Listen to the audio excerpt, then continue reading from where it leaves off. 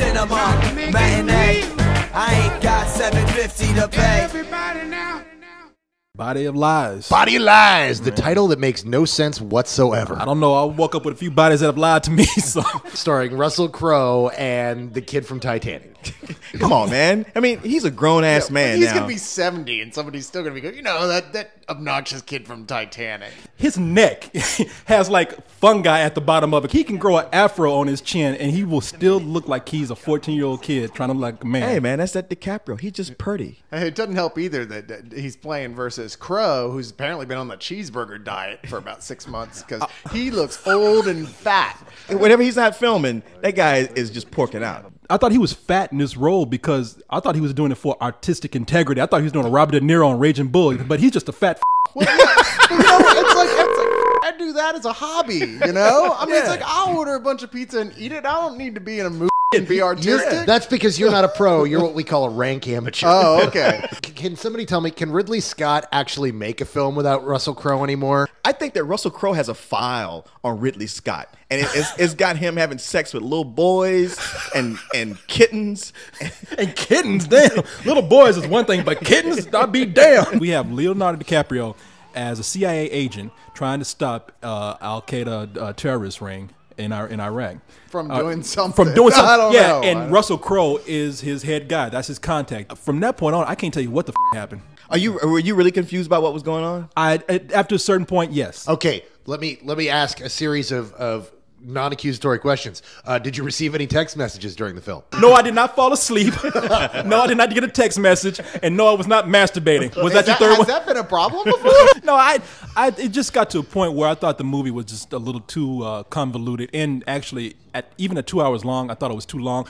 Not to say I didn't like the movie. Everything you expecting from Ridley Scott to be great consistently is there. Cinematography's great. There's some good editing in there as far as the action goes. Throughout the movie is my favorite thing, which is great dialogue. Lots of places where you go, ooh, or just some cool or funny lines.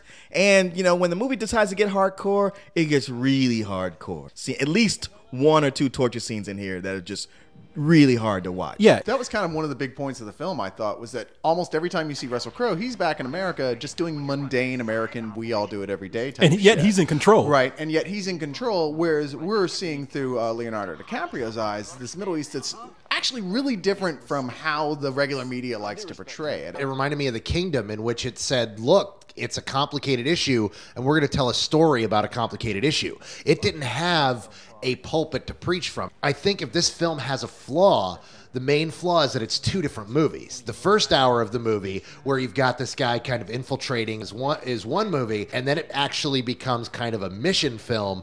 They had some cool ass characters in this movie. They pretty much had the Arab Bruce Wayne in this film.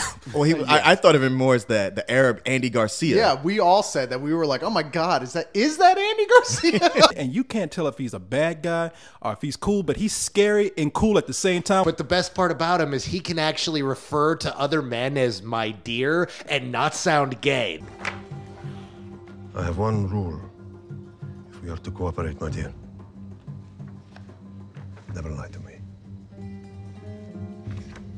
Understand? Never lie to me. I really think that there's a lot of good stuff going for this movie. I think it just needs a better editing job. And other than that, great performances by everybody. I like the message behind the movie. I want to give it full price, but I really did think it was too long, so I'm going to give it a matinee. For a first viewing, I'd have to give it a high matinee. It's very entertaining. It's obviously very well done, but it's definitely not going to be for everybody. I liked everything about this movie. I even liked how complicated it was. I'm going to give it full price. I hope there's a better edit out there that we'll see on DVD. Otherwise, this is really just a matinee movie. Russell Crowe has seemed to like age more than he needs to be. Yeah. And Leonardo DiCaprio still looks much younger than he needs to be. There were moments when those two were on screen together that I expected Dateline to show up and like say, "What are you doing with this little boy right here?" Cinema matinee. I ain't got $7.50 to pay.